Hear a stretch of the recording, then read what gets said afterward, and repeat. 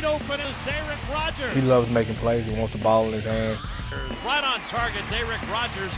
You know, one of those guys that, real flashy and goes out there and, can really make moves and, can make things happen. He is dynamic, explosive, a big play threat. Wide open down at the 15-yard line. Derek Rogers to the 5, to the checkerboards. When the ball goes up, one person wants to come down with it. Derek Rogers is breaking loose. It feels good to have a little success for all the work you put in the offseason is really showing and going with what the coaches have been saying. It's all coming together. The 6'3", 215-pound Rogers has exploded into a primetime player this season. He currently sits next to the top of the SEC in nearly all receiving categories. Rogers dedicated himself this offseason to becoming stronger and faster. That was one of my things I wanted to do, was trim down a little bit but still be big and be cut at the same time and still keep my speed. So that's one of the things I focused on, and it's really showing out. He can make plays, and as you see against Buffalo, against Cincinnati, against Montana, the guys making plays. Had a couple 100-yard games, multiple touchdown football games. So guys continue making plays. He's confident in himself as well.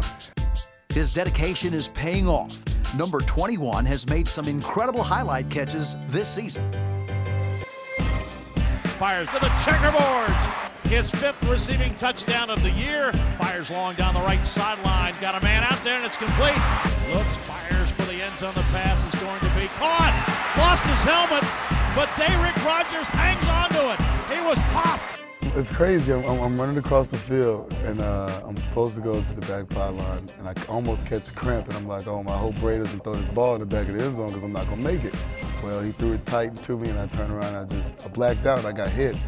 And then I looked up, and I still had the ball in my hands, and I was just so surprised, and I was happy. His concentration was brilliant, and Tyler Bray right on target again. The sophomore is stepping up big time without his running mate, Justin Hunter.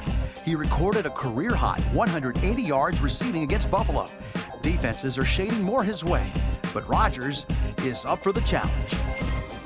It's a little different, but Coach Chaney is a great offensive coordinator. He does a great job on spreading the ball out and finding ways to make plays and compensate for double teams and whatnot. Rogers has turned himself into a sensational receiver this season. When the ball goes up, look out for number 21. For the Derek Dooley Show, I'm Rick Russo.